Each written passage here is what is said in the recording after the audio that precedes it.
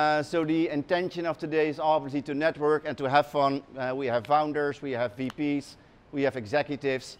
The intention of today is obviously with that focus around retention. But again, we're also going to have a little bit fun while doing it.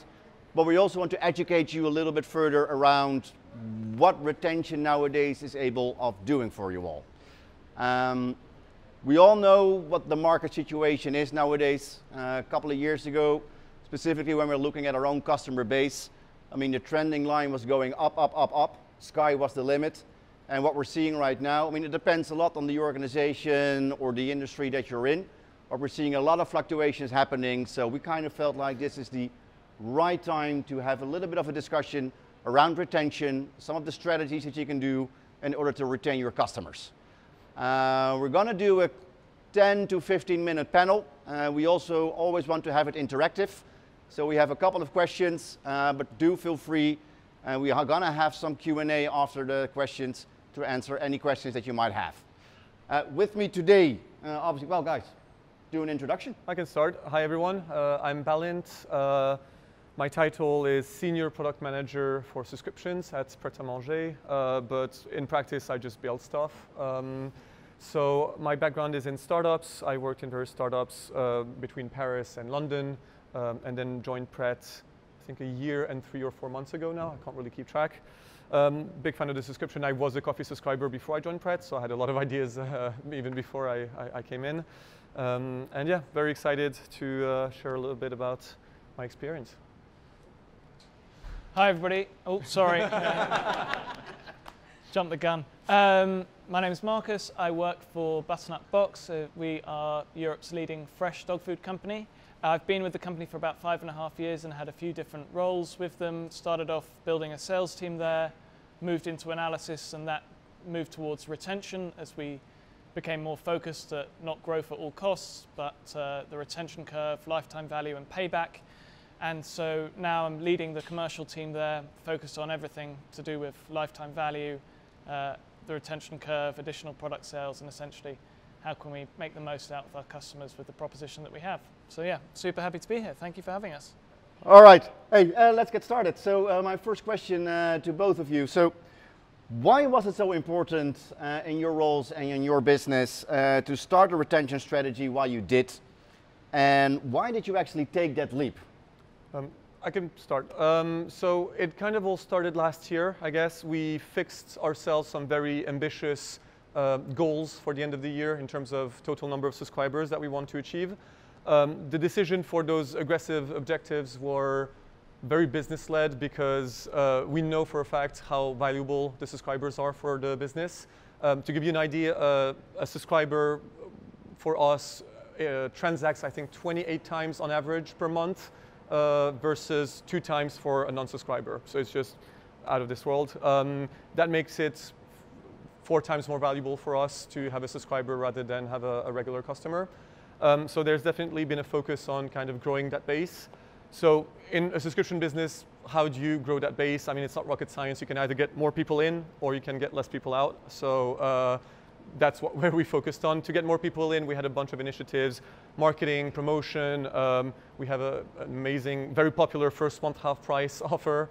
So we're kind of covered on that base. So we figured that the opportunity, the lift, was more on the managing the churn and getting less people to get away from us.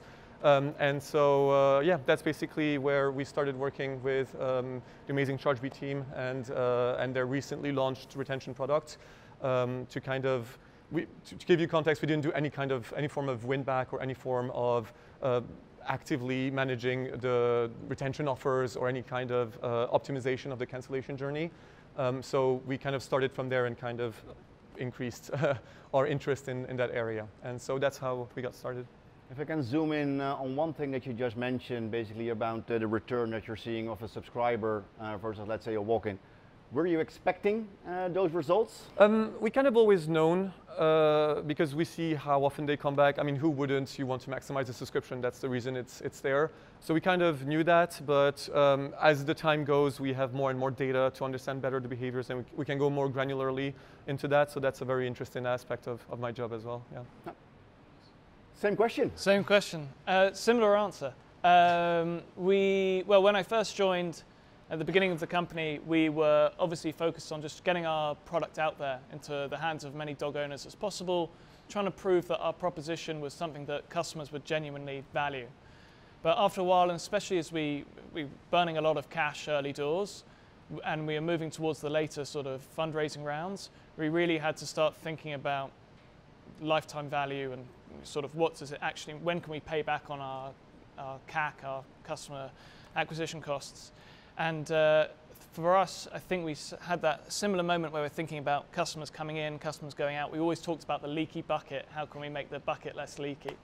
And we started to see not only in terms of our payback cycles, but for us to grow week on week, we needed to stop people leaving. And it was as simple as that.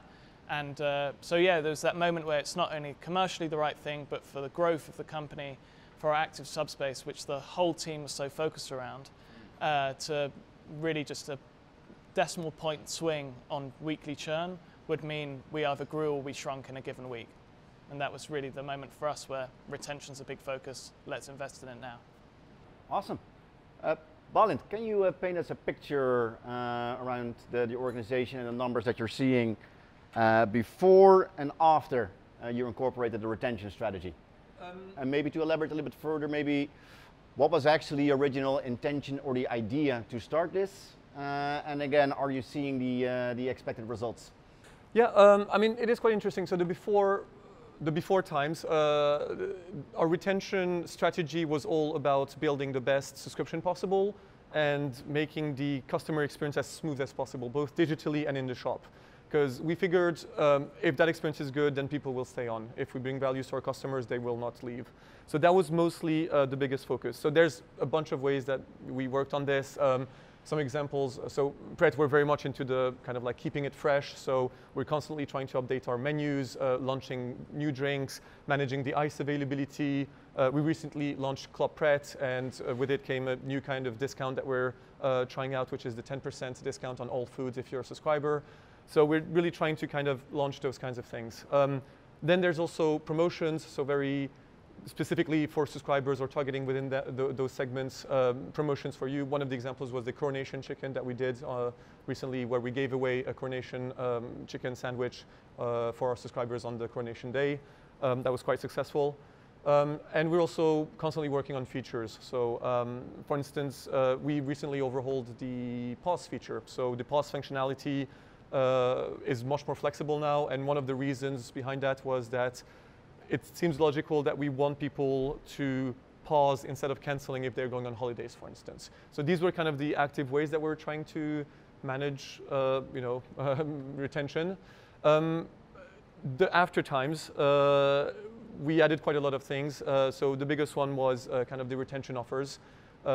We had none of those before, and those are a key part of incentivizing the customers to stay a bit more and to increase the lifetime value as well. So there's a lot of things that we're doing right now. Very important for us was to build it in a capability way.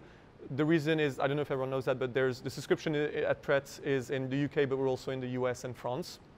And we really needed the local markets to be able to come up with their own retention strategies. And so the way to build it was to be scalable, as we also probably will launch more countries in the future, so that everyone can kind of like almost self-serve what kind of cancellation journey they want the customers to see, what kind of retention offers they get, maybe even go into segmentation, and some people get some offers, other people get other offers. And all of this was very important to build it this way from the get-go. So this is kind of what we're focusing on right now, and we're continuing to improving every day. We found that's a similar thing, especially we've recently opened up in the Netherlands, started selling there, and we've recently acquired a Polish version of Butternut Box as well. And the ability to have bespoke pause reasons, pause offers, segmentation has been incredibly powerful for us.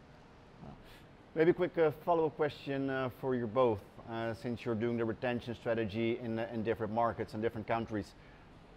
I know it's basically still early days, but can you already spot some maybe cultural differences in the type of strategy that you're doing in different markets and different countries?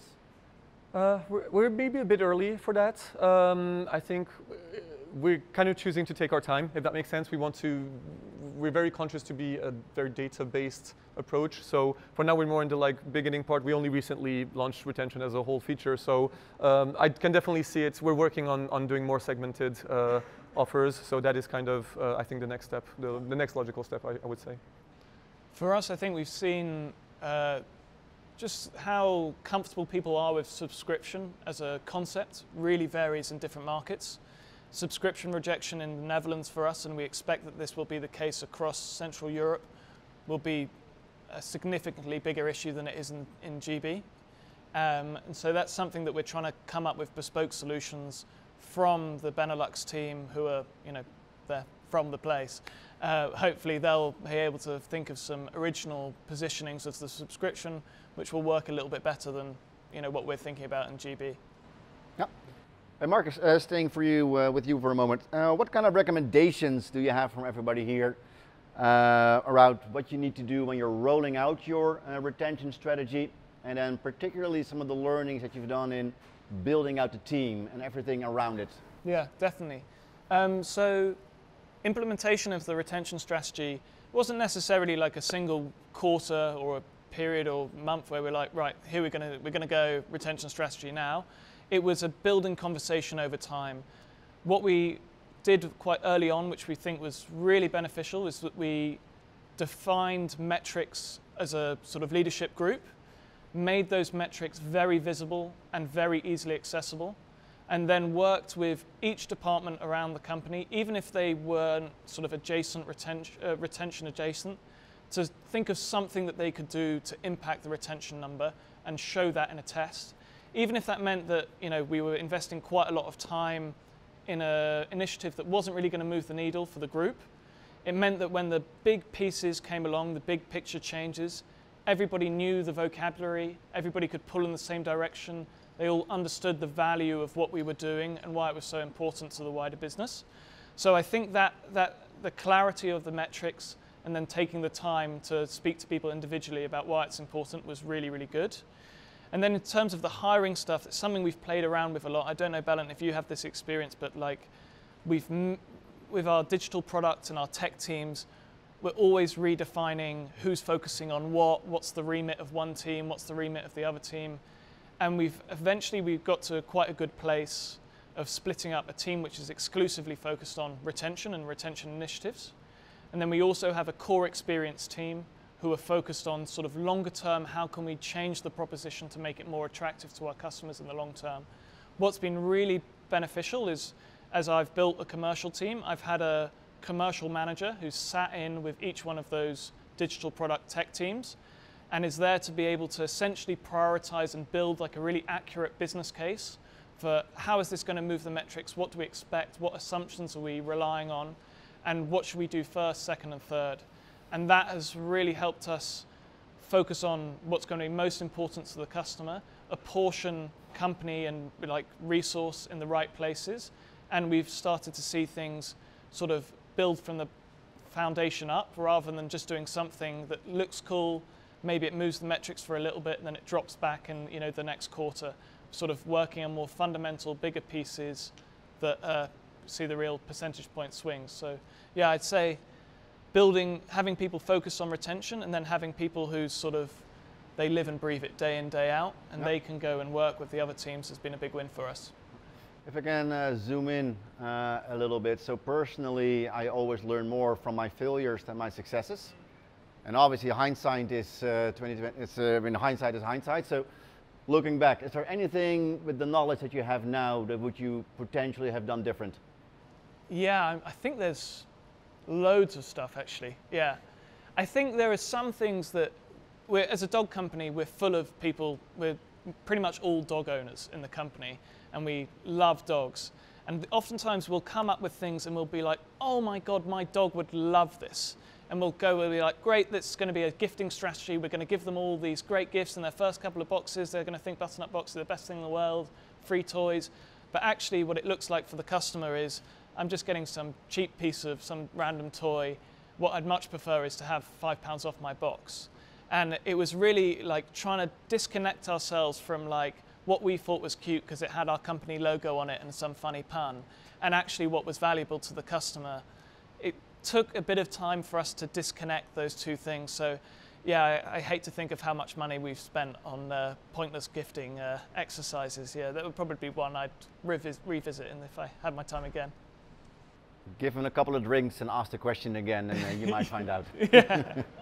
Hey, staying for you for a moment. So, how important was the payment strategy around retention, and is that strategy important to reduce failure rates, for example? 100%, 100%. So, originally we were just exclusively card payment. Then we introduced Apple Pay. And we were like, this is crazy. Like the customers who are coming through on Apple Pay, they're retaining so much better. We thought we'd sort of change the world. Then we realized that actually the customers who were coming through on Apple Pay probably just had a bit more money. They were using Apple products, and they were also maybe more sort of tech illiterate rather than some of the other customers that we had. But we still saw time after time as we introduced more and diverse payment methods, we were seeing failure rates drop and customer satisfaction increase. We recently introduced Go Cardless, and it's our first sort of foray into direct debit, and that's something we've always been super interested in. Not necessarily as like a conversion mover, although we have seen benefits there, but just giving the variety to customers to be able to schedule payments in the way that they want, for them to track payments in the way that they want, and that level of control, like it's a big thing for us. Flexibility and control is a core pillar of our proposition. And that extends in like the plans, the recipes, the additional products that they add on, but also in the way and when they pay as well. So I'd say a good suite of payment types has been like a core thing, and something that we'll continue to work on over time. Nice. Last question before I open it up to all of you. Question for you both. What are maybe some of the predictions looking in today's market that you have in the quarters and years to come? I mean, it's always awkward. I can start it. It's always awkward to talk about the future. Just keeping. I mean, like I'm just a guy with a mic here. But I mean, one of the lessons that I kept learning in subscription is that it's always easier to retain someone than to try to find someone new to replace them. So I think like that's a little bit cliche, but it's always very true. It is. Yeah, I mean, something that I learned as well is, especially at Pret, is that you can do all, if any of you are working currently on like retention strategies right now, any effort that you put into that will only be cosmetic if the underlying offering is not going to be valuable for your customers, especially now that, cost of living crisis, there's a lot of talk around recessions.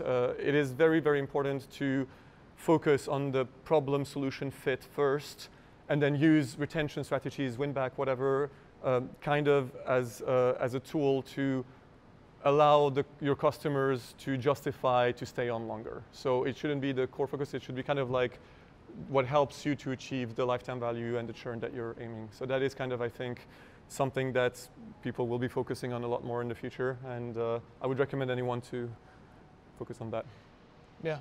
I completely agree with that. I think around thinking about in terms of predictions for the future, I have absolutely no idea. One thing that we'll be working on is making sure that our proposition continues to be more and more valuable over time, and thinking about ways that, in an environment where customers are looking to cut their costs wherever they can, how can we make our offering as flexible as it can possibly be, even if that means that they're not feeding their dog 100% Butternut Box, so that's fine. Can we find different ways for you to just still get the feeling that you're doing the right thing for your dog, even if that's only 10, 20% of your dog's bowl? And then also, I think for us, we want to be thinking, as you said, about like how can the proposition get better? How can we take maybe more of the wallet share and centralize our customers' dog spending, their general spending with us, and then they can have the convenience, and we can leverage our existing infrastructure, our existing relationships to cover more things like pet care, the toys, the treats, and everything that goes alongside that. And maybe that's where the value comes from, because they're getting it all from one place, and they're happy to pay a bit more for the convenience of that. So yeah, in terms of the predictions, I think have to keep really spend a lot of time iterating and being inventive about how our proposition can improve and how we can deliver that to our customers in the most convenient way possible. If I can give you a quick prediction from what we're seeing at Chargebee, particularly around the questions that we're getting from our customer base, but also some of the new customers that are coming our way. If I would ask each and every one of you right now, how many subscriptions do you currently have? I have a 99% idea that the answer is going to be, I don't know. And whatever number that you give me, I have a pretty decent understanding that it's probably going to be more. So what I'm trying to say is subscription fatigue. It is a real thing. And what we're definitely seeing nowadays is a shift from, let's say, a fixed term subscription to more of a usage-based subscription where you either pay per event or actually only pay purely for the amount of usage that you've done for a particular subscription. So if this is something that you're thinking about doing right now, it's completely in the trend that we're noticing. Some of the other trends that we're seeing, and Pret was actually one of the first mover, is a true merger of online and offline. So I mean, I know we've all heard about omnichannel before. I know I've basically been hearing this for the last 5 to 10 years. But what we're seeing right now is actually what everybody has been speaking and talking about for the last 5, 6 years, really in action, and we're really seeing the ROI for the companies that are doing this. So Pret is a great example, but don't be surprised if in the next 1 or 2 years, a lot of supermarkets, restaurants and other changes are basically going to be incorporating more loyalty schemes, which are then also with a premium paid model that can actually allow you special discounts or other special treatments if you basically become a member of them. So this is some of the things that we're seeing that are coming, well, all of our way.